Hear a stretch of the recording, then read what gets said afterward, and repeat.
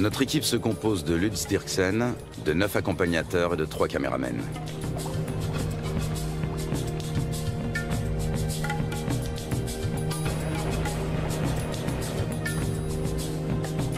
Même en pleine saison sèche, le niveau de l'eau est toujours très élevé.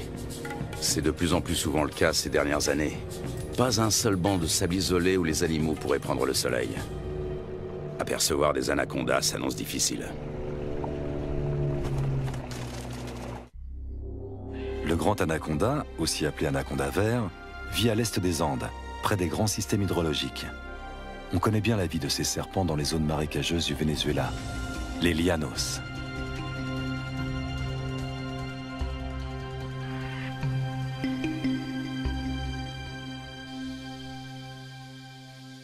Là-bas, les anacondas mesurent rarement plus de 4,5 mètres de long. Leur proie préférée, ce sont les capybaras, les plus grands rongeurs au monde dont les dimensions peuvent atteindre celles d'un chien berger.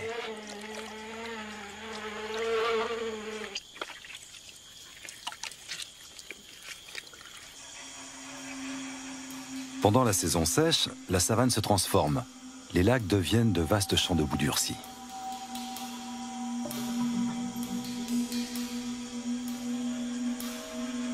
Difficile pour un anaconda de plus de 4 mètres de trouver un point d'humidité qui lui permettra de supporter la chaleur.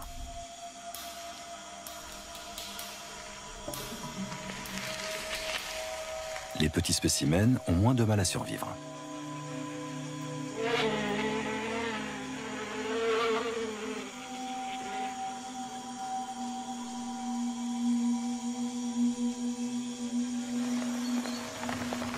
Début avril, la saison sèche touche à sa fin et les premières gouttes d'eau se transforment vite en pluie torrentielle. En à peine quelques jours, les étendues asséchées se gorgent d'eau.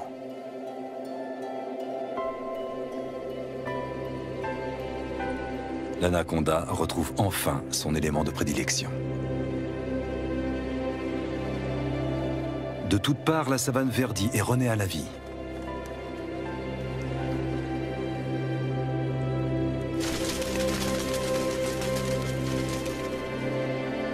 Les anacondas qui vivent au bord du fleuve sont différents de leurs congénères de la savane. Ils peuvent mesurer jusqu'à 9 mètres de long. Contrairement à leurs congénères vénézuéliens, on sait très peu de choses sur leur mode de vie.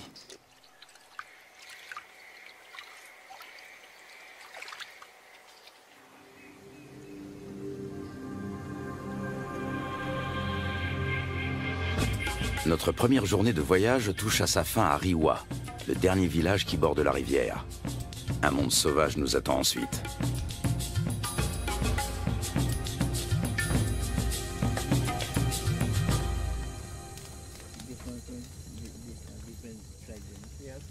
À la lueur du feu de camp, un vieux chasseur nous raconte la légende du matapi.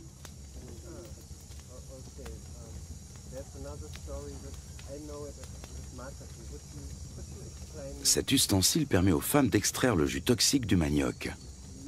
L'idée en est venue à un chasseur alors qu'il observait un anaconda en train de se nourrir. Il a conçu une clé faite de lianes qui imite les mouvements de contraction du serpent en train d'avaler sa proie.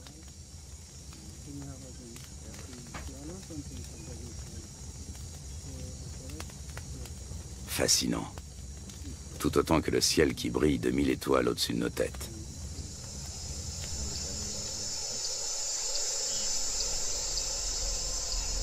Le grand anaconda appartient à la famille des Boidae.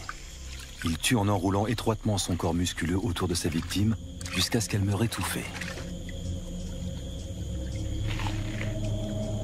Ses dents sont orientées vers l'arrière, ce qui lui permet de la maintenir, sans toutefois la découper.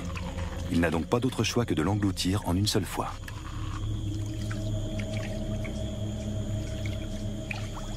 Sa mâchoire et son corps sont capables d'une extraordinaire dilatation.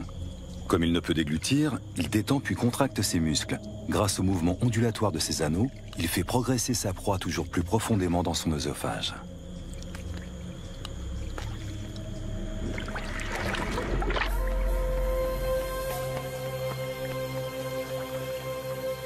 Un groupe de becs en ciseaux prend son envol dans la lumière du petit matin.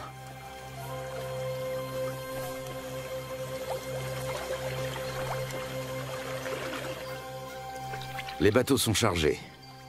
Un rapide petit déjeuner, puis il faut repartir.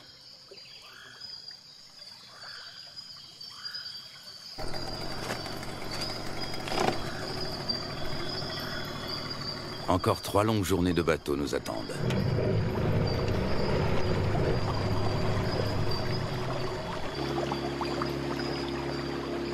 Notre objectif, un territoire inexploré situé en amont de la rivière. Il y a 2 ans, des chasseurs y ont observé des anacondas de plus de 6 mètres de long. Lutz Dirksen a l'intention de remonter cette piste. Il souhaite également réaliser la cartographie des espèces que l'on peut rencontrer dans la région. Plus nous progressons et plus la nature nous semble vierge.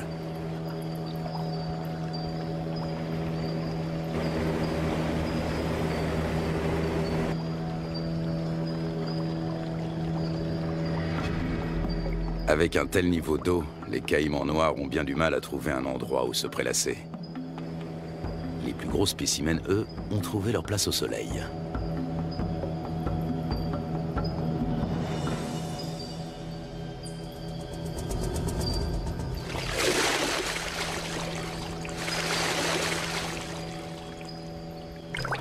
Le caïman noir est le plus gros prédateur du continent. Ses mensurations, 7 mètres de long pour 100 kilos. Des écailles viennent agrémenter sa tête et son dos.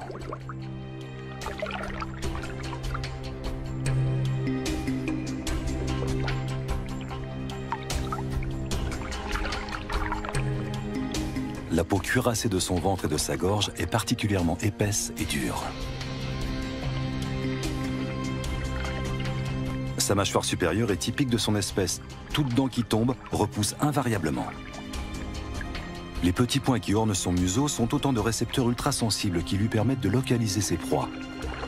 Au fil de l'évolution, les crocodiliens, dont font partie les caïmans, ont su imposer leur domination. Après plusieurs heures de trajet, une pause est la bienvenue. C'est Lutz Dirksen qui tient le journal de l'expédition. Ses observations précises sur les espèces rencontrées lui seront plus tard d'une grande utilité. Notre campement sur la rive a éveillé l'intérêt des caïmans. Prudemment, mais non sans une certaine curiosité, ils viennent y voir de plus près.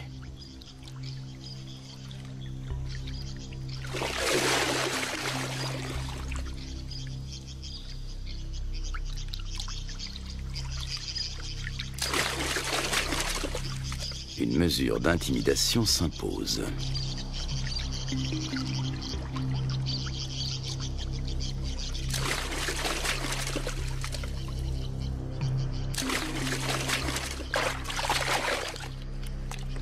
Dans l'eau, le caméraman se fait tout petit.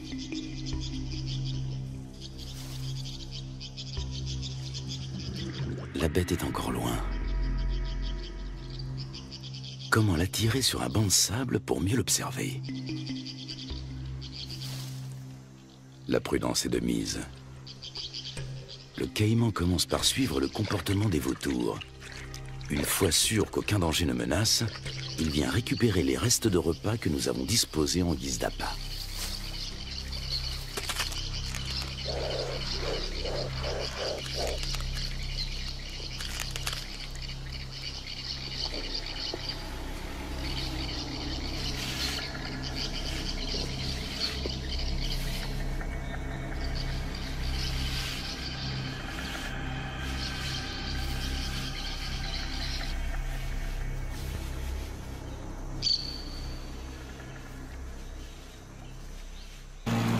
Le voyage reprend à bord de nos 3 bateaux.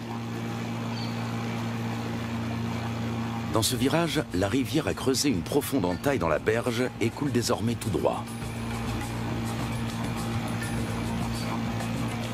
Des vestiges de l'ancienne berge se dressent encore au milieu du courant qui se renforce.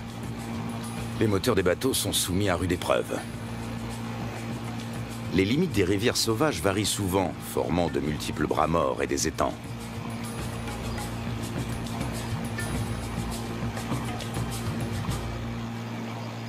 L'après-midi suivant, nous croisons une famille d'otaries géantes. Les Indiens les attirent grâce à un cri bien particulier.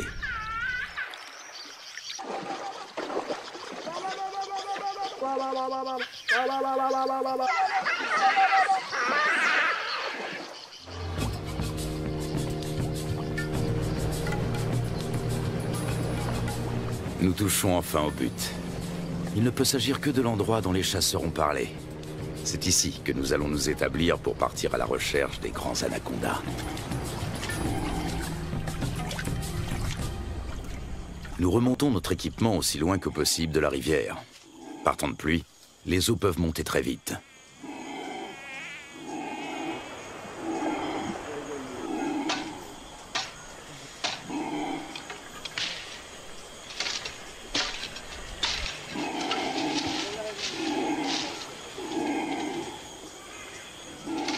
Sous les cris de protestation des singes hurleurs, nous installons 4 bâches imperméables.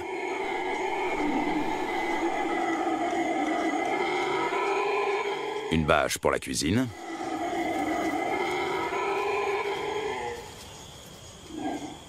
Une pour l'équipement de tournage.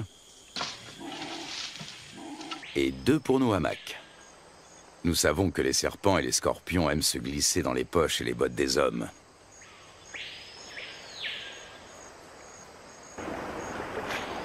Du poisson frais vient compléter nos rations de riz, de pâtes et de haricots.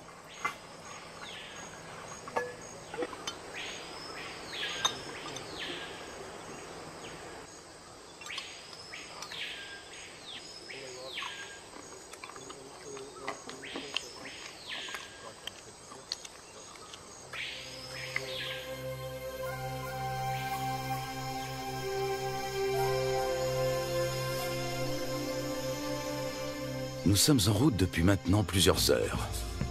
En raison des fortes précipitations, les eaux sont encore très hautes, au point que les branches gênent notre progression. Les animaux n'ont pas besoin de venir à la rivière pour trouver de l'eau.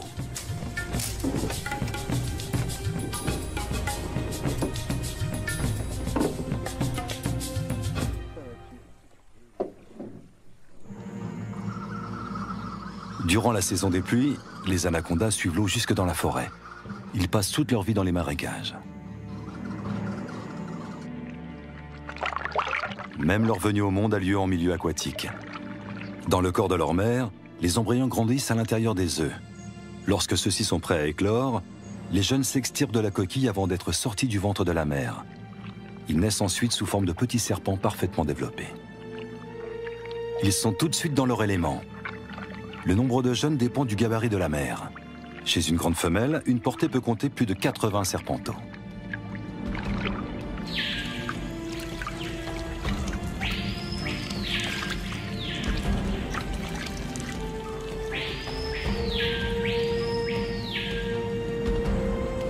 Selon les légendes indiennes, les petits dévoreraient leur mère.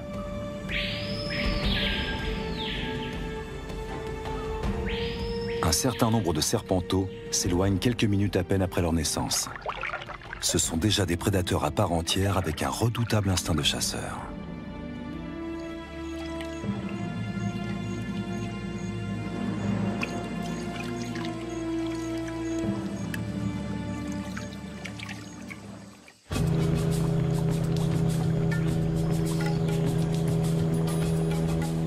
Pour son bain de soleil, cette iguane a choisi une souche d'arbre. Nous tentons notre chance dans un petit cours d'eau.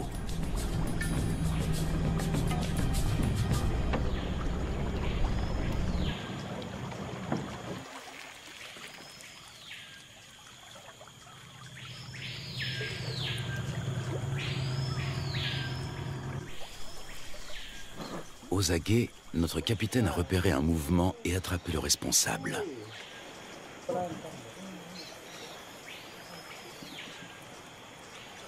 Un jeune anaconda. Il fait près d'1 mètre de long et est âgé de seulement quelques semaines.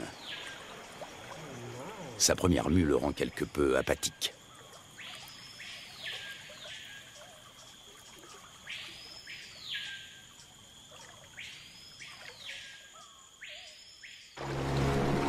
De retour à bord du bateau, le soleil se fait brûlant.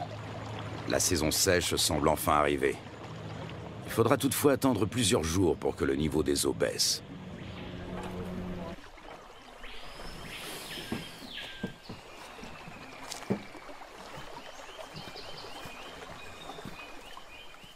Pour se frayer un chemin sans machette, il faut suivre les pistes régulièrement empruntées par les animaux. Voici un boa constrictor.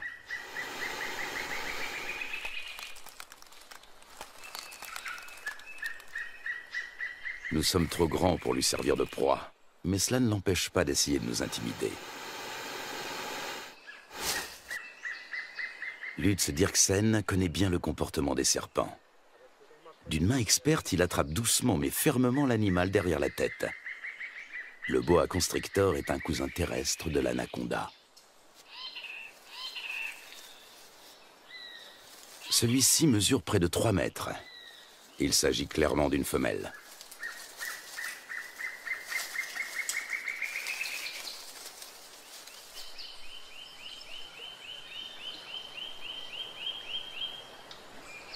Encore un jeune anaconda. Lorsqu'ils sont âgés d'à peine quelques jours, ils se montrent particulièrement agressifs.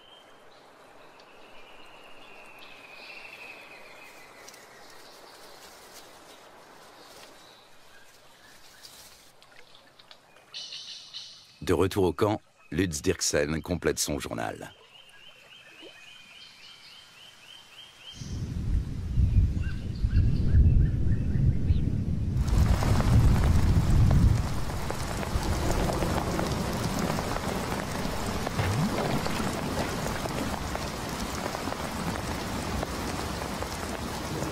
Ces 4 dernières années, la Guyane n'a pas connu de saison sèche normale. Le manioc a même pourri sur pied. À l'origine de cela, les phénomènes météorologiques tels que la Niña et le réchauffement climatique.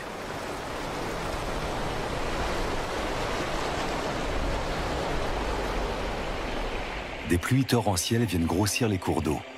En quelques heures à peine, le niveau peut monter de plusieurs mètres.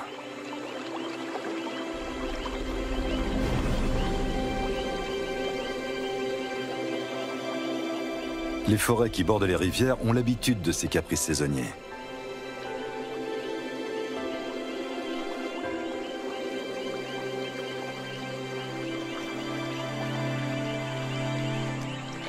Les caïmans suivent eux aussi l'eau dans la forêt.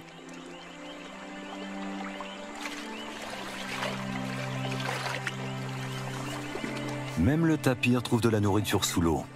En plus des fruits et des feuilles, il est friand de plantes aquatiques.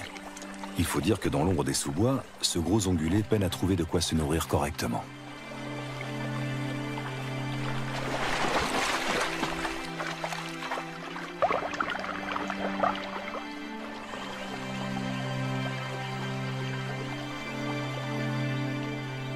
D'autres, en revanche, tentent d'éviter l'eau.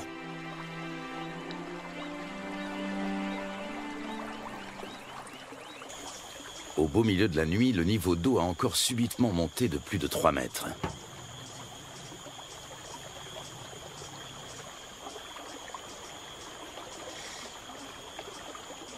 Nous sommes parvenus à mettre en lieu sûr la plupart de nos provisions, et surtout nos bateaux.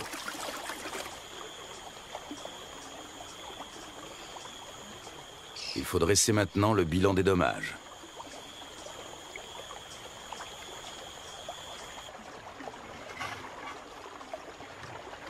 Tout est humide, voire trempé. Même notre matériel de tournage doit être séché.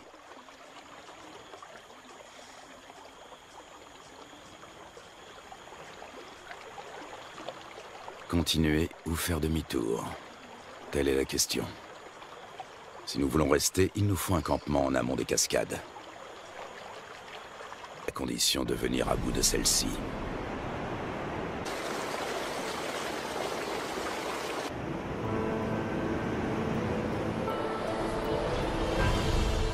Rapides et cataractes sont fréquents en Guyane. Ils forment un habitat aquatique à part.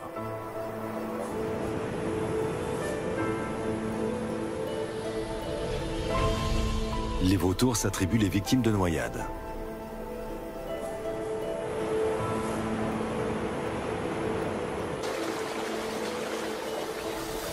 Dans les zones plus paisibles, les hérons se régalent d'escargots et de petits poissons.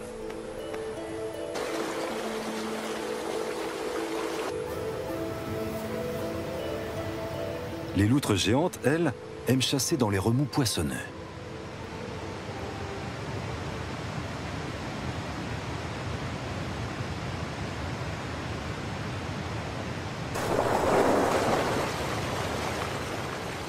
C'est là également que l'oiseau serpent vient pêcher de petits silures. Nous sommes sur le territoire du jacara, la seule espèce de caïman qui évolue dans ces eaux torrentielles. Il est nettement plus petit que le caïman noir.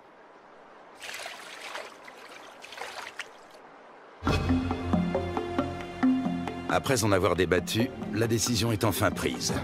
L'équipe va se séparer. Un bateau va prendre le chemin du retour. L'équipe de tournage, accompagnée de 6 des guides, va relever le défi et continuer la route vers l'amont. Impossible de savoir ce qui nous attend. Peu de gens se sont déjà aventurés au-delà de ces cascades. Pour y parvenir, il nous faut des troncs d'arbres. Ils vont nous servir à faire avancer les bateaux tout en protégeant leurs coques. Chacun d'entre eux pèse près de 300 kilos.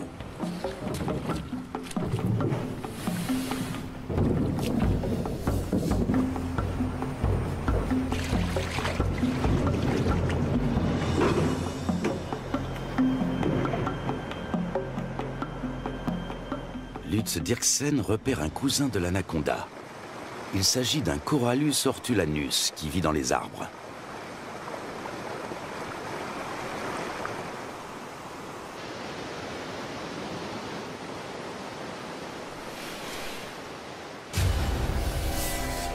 Ce boa de couleur verte est connu pour son agressivité, mais fort heureusement, il n'est pas venimeux. Lorsqu'il attaque, il se cramponne à sa proie.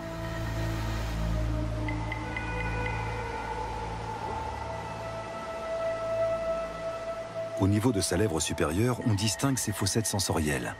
Il s'agit de détecteurs de chaleur qui l'aident à repérer ses victimes, même de nuit.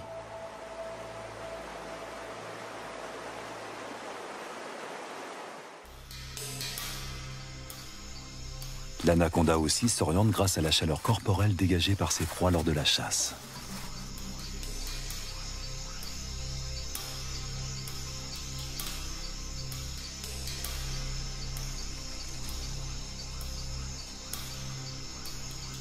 Peut-être distingue-t-il le paca comme à travers une caméra infrarouge.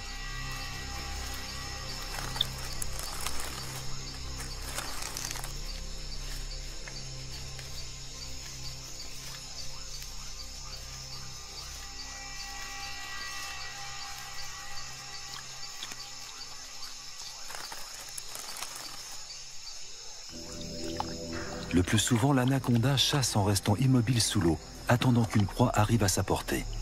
Seul son nez et ses yeux dépassent discrètement de la surface.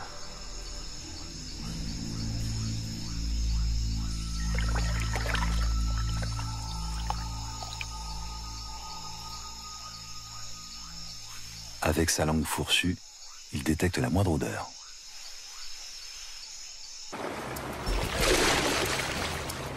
Nous progressons bien plus péniblement que nous ne l'avions imaginé.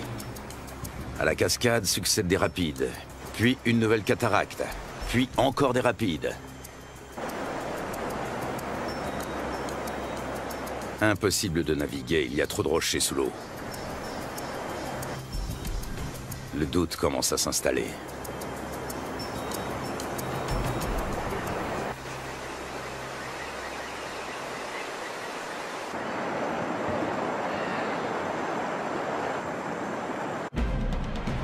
Dans le cours supérieur, les eaux sont particulièrement impétueuses.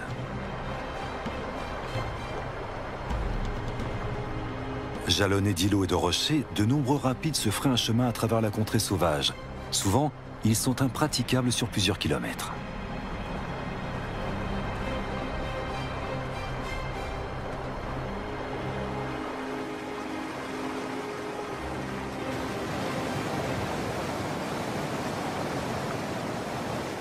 Les jacaras ont compris que les poissons leur tombent directement dans la gueule pour peu qu'ils se placent au bon endroit.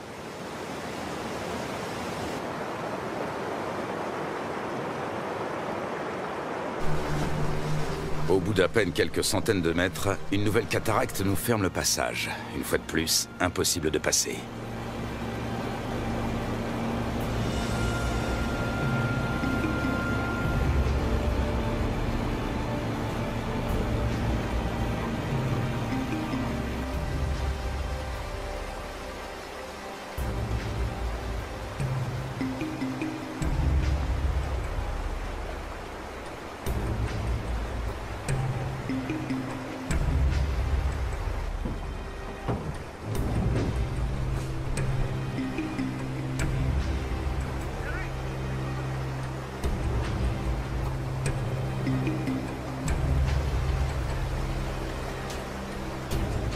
Nous progressons lentement. Souvent, la voie se referme et il faut rebrousser chemin pour tenter notre chance dans un nouveau bras.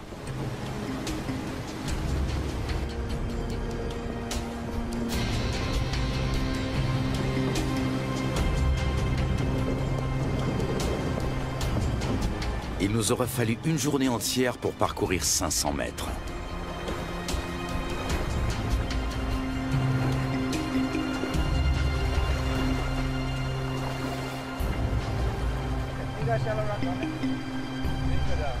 Alors que nous nous apprêtons à renoncer, le fleuve change de visage pour redevenir enfin navigable.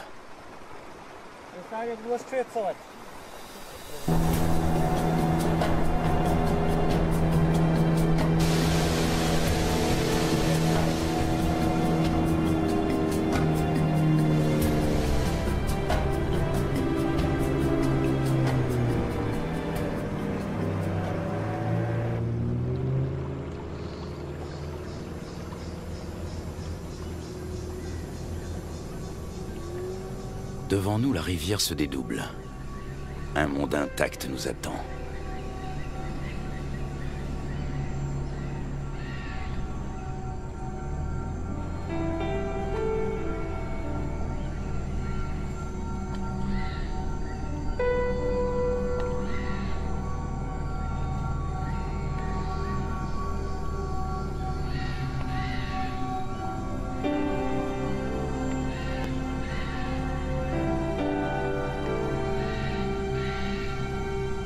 Le lendemain, un nouveau campement est monté. Cette fois, nous espérons être à l'abri des eaux.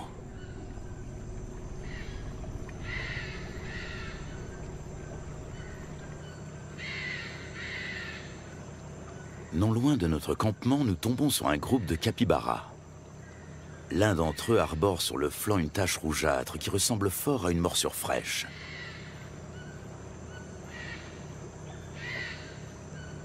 Les rongeurs ne semblent pas gênés par notre présence. Ailleurs, ils se montrent plus farouches. Ici, ils ne redoutent que le jaguar et l'anaconda.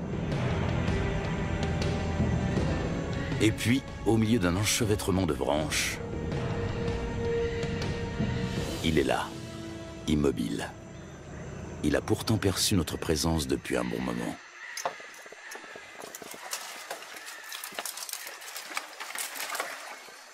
Impossible de l'approcher.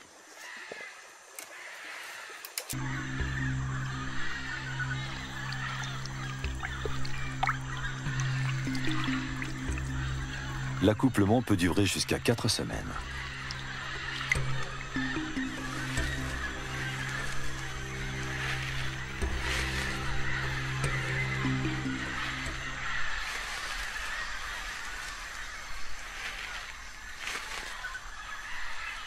Les mâles repartent ensuite, chacun de leur côté.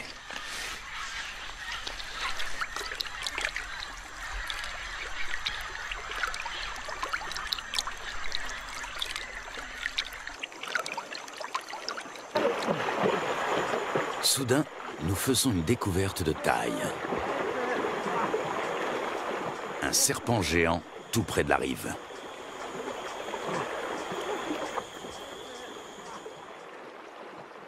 Même à 4, nous avons du mal à le maîtriser. Son corps n'est qu'un unique et gigantesque muscle d'acier flexible.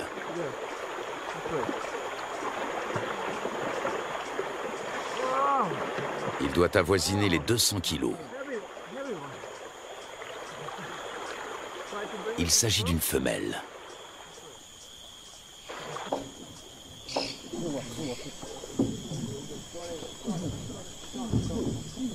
Sur la berge, nous pouvons la mesurer en toute tranquillité.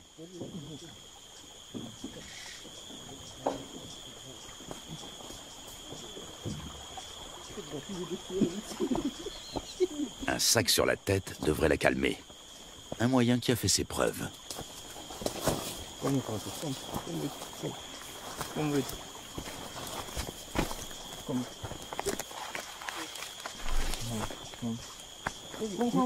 Nous parvenons à la ramener à terre sans trop de résistance. Avec sa taille, elle ne connaît plus aucun prédateur naturel.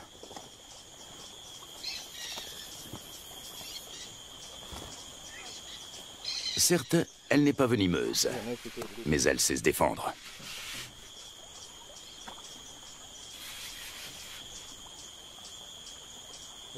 Tenez-la, pendant que je mesure. Une telle géante peut infliger de graves blessures. Une fois refermées sur leur proie, ses mâchoires ne se rouvrent pas facilement. Solides, acérées et orientées vers l'arrière, ses dents sont de véritables crochets. On distingue parfaitement sa trachée située à l'avant de la gueule.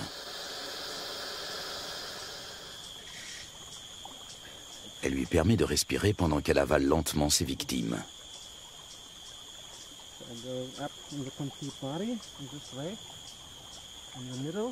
L'anaconda fait jouer ses muscles. Difficile de prendre ses mesures.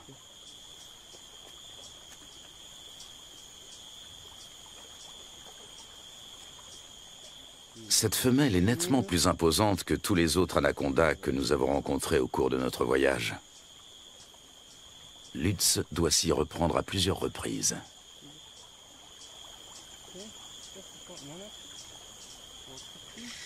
« 4,50 m.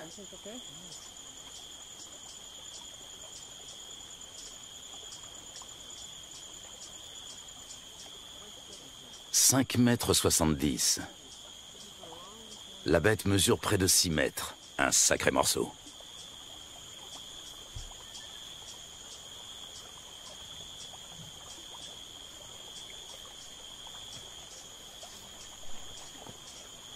Lutz mesure la circonférence de son corps à l'endroit le plus fort.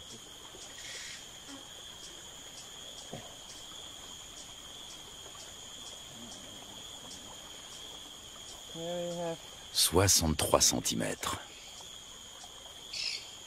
Il s'assure que le dessin de ses écailles correspond bien aux descriptions scientifiques du grand anaconda.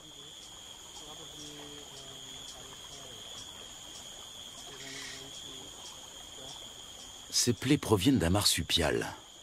Il arrive que l'anaconda se...